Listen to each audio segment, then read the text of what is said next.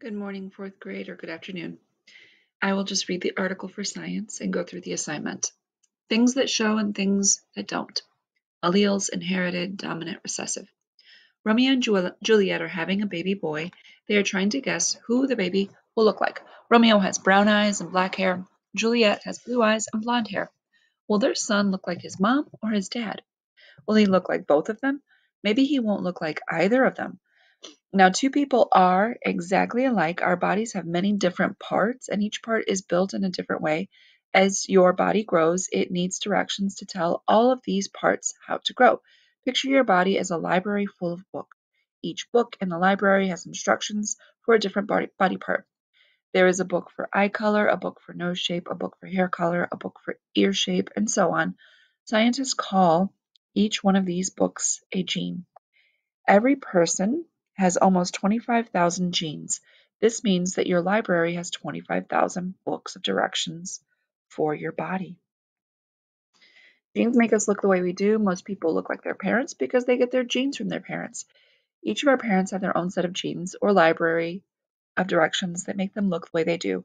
When two people have a child, the child gets half of each person's genes. Just as we got our genes from our parents, they got theirs from their parents. Genes are passed down through families, from grandparents to parents to children. Inherit means to have something given to you by your parents. When your mom decides to give you her piano, you have inherited the piano from her. However, even though she gave you that piano, you might not play it like she plays it. In the same way, having your parents' genes does not mean you look completely like them. We can only guess what Romeo and Juliet's son will look like based on the stronger and weaker chapters in their books of directions. In truth, the way we look is not that simple. It takes many different genes acting together to make a body look the way it does. There might be 5 different books that have directions for your nose. Romeo and Juliet's son could have either one of his parents' nose or a mix of each, or it could be completely different. He might even have his great uncle Melvin's crooked nose. It all depends on what sets of directions he gets, how they mix together, and which ones are weak or strong. There is a video to watch about inherited traits. It uses this mechanism called a Punnett square. She uses some words in that video that we haven't covered. Just get familiar with those words. They are listed here. You don't need to memorize these words. They are just to help you understand Punnett squares and how genealogy works.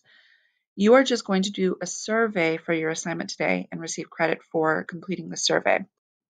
Here are the directions for the survey. We are going to take a survey of you and your classmates on what genes you have or what phenotypes you have, what appearances you have, features. So you are going to return to the assignment in our Google Classroom and take a survey. Once you submit the survey, you will see the results from our class. If you are one of the first few, you won't see many results. So come back and check the survey out on Saturday, and I will post the charts in our slideshow on Monday when everybody should be finished with the survey. When you submit the survey, this will be credit for the assignment. We're going to ask you questions about what types of genes you have that you present with. If there are any questions, just send me an email. Happy e-learning.